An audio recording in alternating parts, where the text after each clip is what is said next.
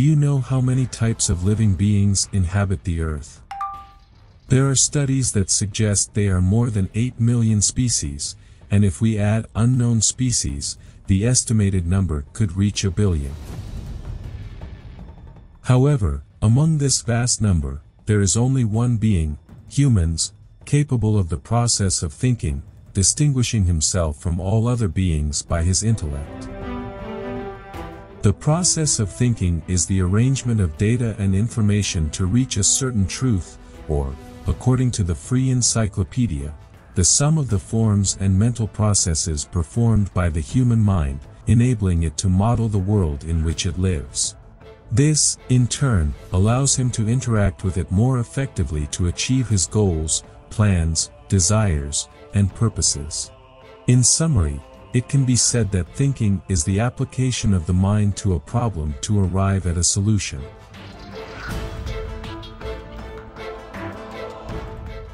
There are processes associated with the thinking process: perception, awareness, sensation, and imagination, all contributing to problem solving and inference as a constant movement of the mind between the known and the unknown. Thinking has orientations, a set of principles that define the path the thinker takes in this process, such as the Marxist, liberal, capitalist, atheistic, Islamic, and others. The thinker cannot deviate from his orientation in the thinking process, even though these orientations intersect with each other. For example, the Islamic thinker cannot explain a phenomenon without attributing it to the creative power of God, while the atheistic thinker subjects it to the power of nature, or the laws of probability. Hence, thinking patterns emerge, such as intuitive thinking, critical thinking, emotional thinking, logical thinking, mathematical thinking, and others, which can be condensed into 4 main types: superstitious thinking, religious thinking, scientific thinking, and philosophical thinking.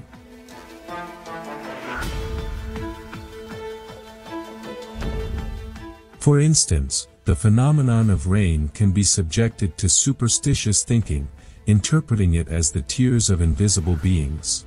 And for religious thinking, it is considered the power of the Creator. And for scientific thinking, considering it as the condensation of water vapor in the atmospheric layers in the form of clouds moving according to atmospheric pressure zones, and rain falls from them based on temperature variations. And for philosophical thinking, by posing questions about the nature of rainwater and its ability to bring life to the earth. Note that the methods are intertwined. Religious thinking does not negate scientific thinking, and philosophical thinking derives from assumptions and reaches proofs that confirm both scientific and religious interpretations. However, superstitious thinking always remains isolated from logic, as it is based on naive and immature principles, leading to its constant failure in explaining any phenomenon.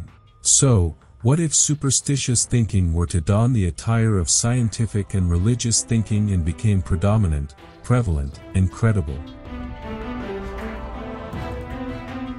It is strange that in our everyday lives, we unconsciously use all 4 methods to explain phenomena or determine acceptable models for ideas. When discussing a problem like rising prices, for example, we may attribute it to economic scientific reasons, or ethical religious reasons, or epistemic philosophical reasons, or even mythical reasons, such as some Jewish rabbis harnessing jinn through lower sorcery. Thus, in our overall lives, we use all 4 methods together to arrive at a certain conviction.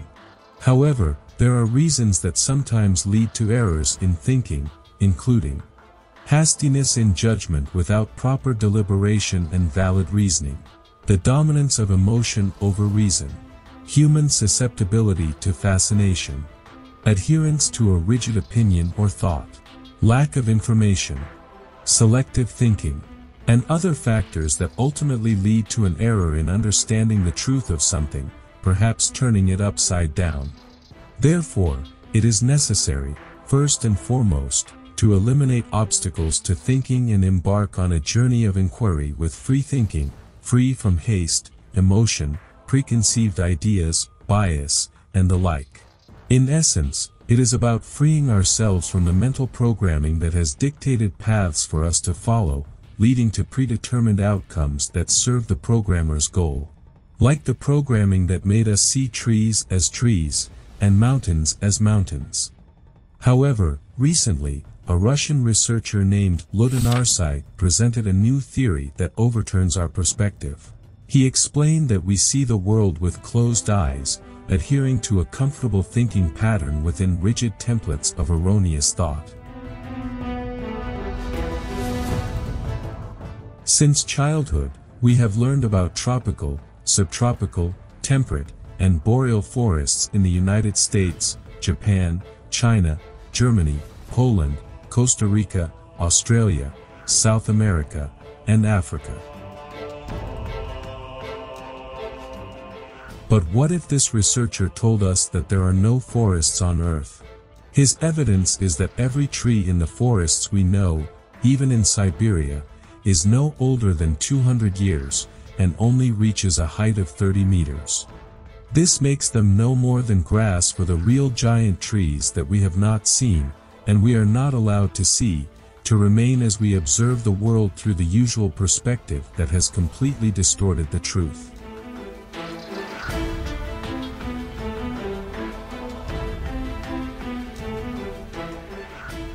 The real, giant trees existed on the earth until 1920, they were a type of trees called sequoias. We are fortunate that humans invented the camera before that time, capturing images during the extermination process that occurred between 1880 and 1920.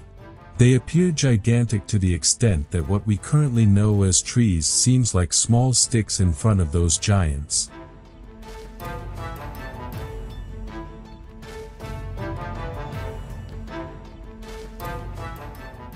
Isn't it intriguing? Do not rush, for the real excitement has not yet come.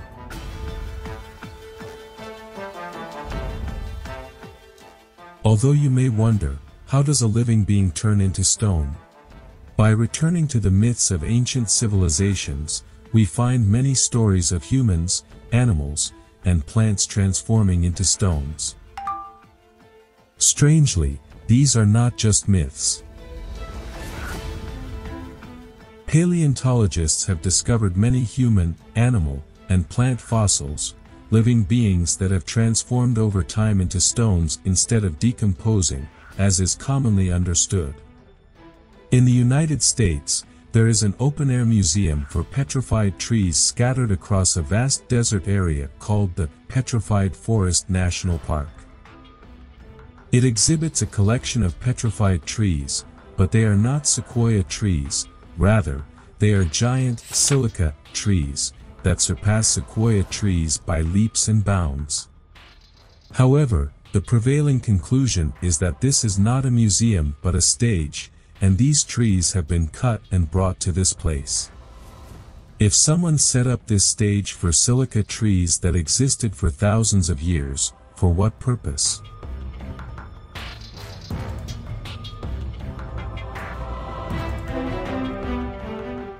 The purpose is very clear. The silica trunks in this museum are so small that they do not even compare to sequoia trees. This is because what is present is not actually trees but branches of trees, as if someone wanted humans to know that silica trees were not giants.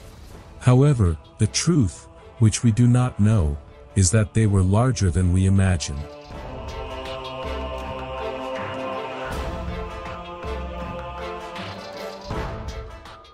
Imagine someone showed you a picture of a tree trunk cut with a saw, then told you it's a hill formed from volcanic eruption at the beginning of Earth's formation over 200 million years ago.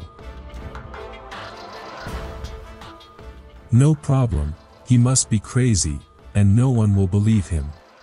But what if you replaced this picture with another one of Devil's Tower? Would you believe him?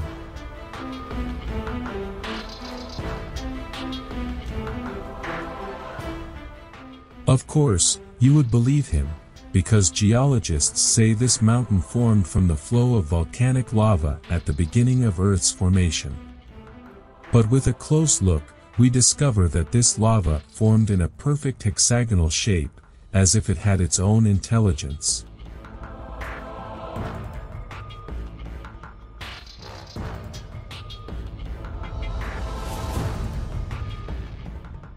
So, believing that Devil's Tower formed from volcanic eruption is like believing a racing car was formed due to an explosion in a Ferrari car factory.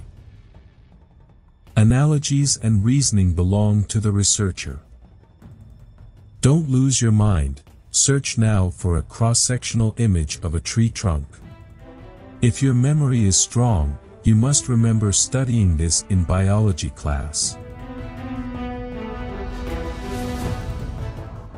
Have you started to realize that its basic structure consists of hexagonal fibers? And if we remove the bark, will Devil's Tower resemble a bird's eye view? Besides, the fibers are not entirely attached, as in plants, thus, they fall freely.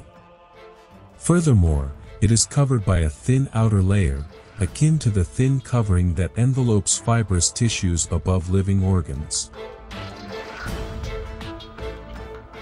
Finally, the fibers do not extend towards the ground vertically, instead, they bend resembling the roots of trees.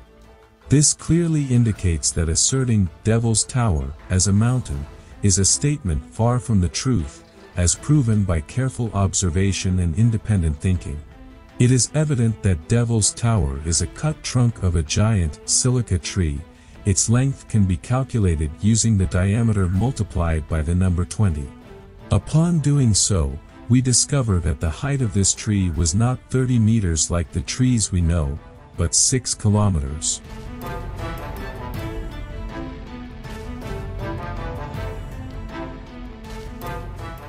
Can you imagine that? Can you dismantle everything you knew and learn to discover a truth deliberately concealed? Do you think this is a singular example pointing to giant silica trees? Well, you need to remove the blindfold from your eyes. Here is the Giant's Causeway in Ireland, another example of an area consisting of 40,000 basalt columns formed due to ancient volcanic eruptions. This is marvelous, and means that we can also say a hexagonal paved path is formed by a volcanic eruption. This is how they told us, as if no one has seen how volcanic lava flows, and how it solidifies randomly.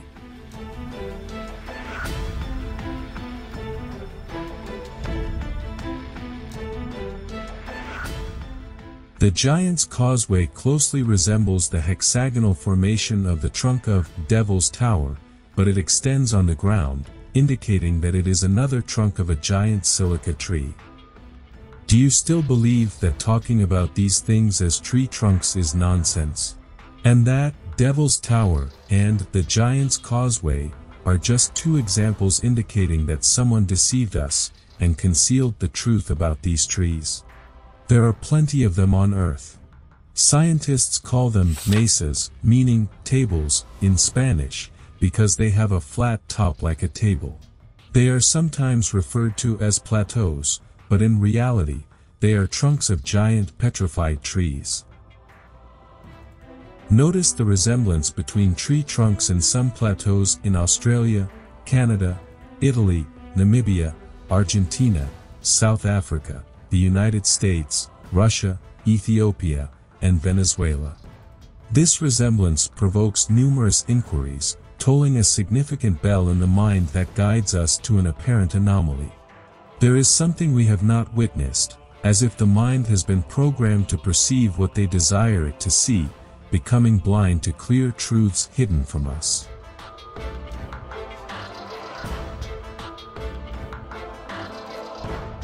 They are in the hundreds, and the peculiar aspect is that the Devil's Tower, which is the trunk of a colossal tree with a height of 6 kilometers, is nothing more than the stem of a small plant compared to other trees.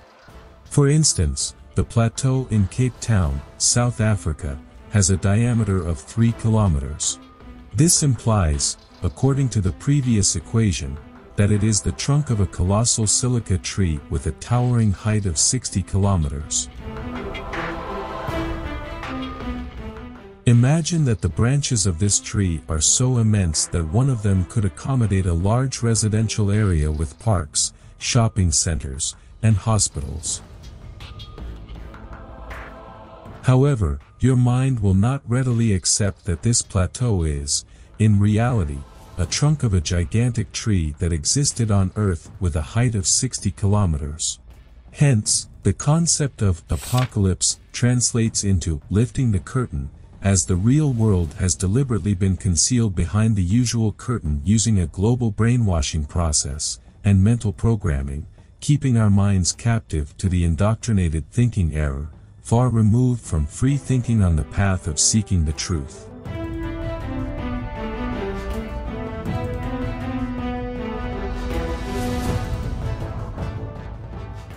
One thing remains before closing this peculiar investigation and departing from this land of wonders to another. We discussed felled trees, but what about broken trees? Compare some images of mountains with images of broken trees, and you will be astonished as well.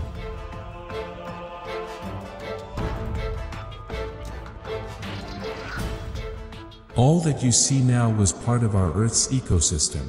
That Earth which was fantastical, magnificent, and more beautiful than depicted by James Cameron in the movie Avatar. Yet, some people desired to become gods, and destroyed everything. The analogy and inference continue for the researcher.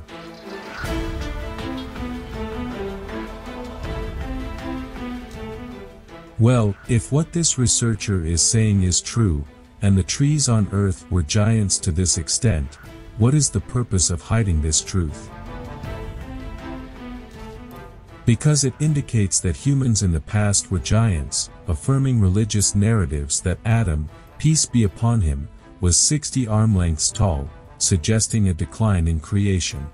While scientists say this is impossible, as the body weight of a human of this height would lead to collapse, since gravity would not assist the heart in pumping blood to such a height. More importantly, the petrification of trees takes about 50,000 years, and the Stone Age concluded 10,000 years ago BC. If these plateaus are indeed tree trunks, then pre-Stone Age humans must have possessed massive and sophisticated machines capable of cutting such gigantic trees.